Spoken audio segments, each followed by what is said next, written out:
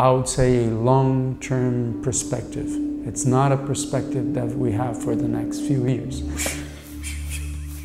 Most of the antidepressants that we have so far, they came from ideas that were born in the 40s and the 50s. And the traditional medicines that we use for depression are the same, basically. Very recently, there is a lot of interest in another substance, which is ketamine.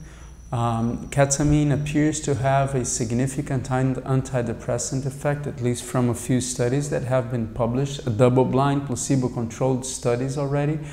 But the time course of the type of results you find with ketamine is different from the time course that we find with ayahuasca. In other words, with ketamine, what people have found is that the most significant effect occurs one day after the treatment session, and then the effect starts going back, so that 7 days after the treatment session, you almost don't have any more effect.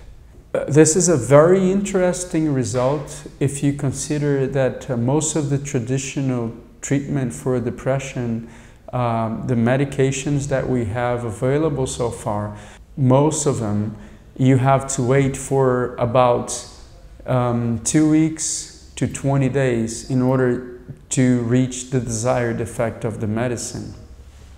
And for both ketamine and ayahuasca, it seems as though you have a more acute effect. So a few days later, you already have an effect, which is very interesting in the scenario of mental disorder treatment as a whole, because then we might be moving towards an alternative of maybe a new line of antidepressant or new strategies around antidepressants that would be pretty much associated with these type of substances, so psilocybin, ayahuasca, and ketamine. One thing that's very important to point out is that all these studies are very preliminary.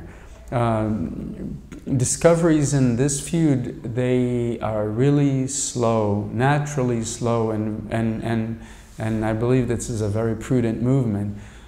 So, you know, what I'm saying is that this is, I would say, a long-term perspective. It's not a perspective that we have for the next few years. So we should not say, you know, we should not expect that in a few years these type of substances, ayahuasca, psilocybin, maybe ketamine a little bit earlier, but it will take a little bit longer until we until clinical trials have come to a point where you are you know, more comfortable with the idea that that is a new treatment. There are many other studies that are being conducted. So for instance, our study that we just did, we did a single intervention with ayahuasca. It's not a treatment. We just did one intervention and we observed what that intervention did to a group of 30 patients.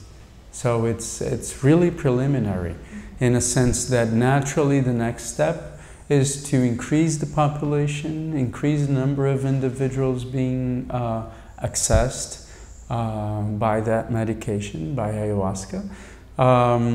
Understand what are the, so what is there a treatment scheme? So you have to do the next step, which is try to understand how would you use this substance into a treatment scenario.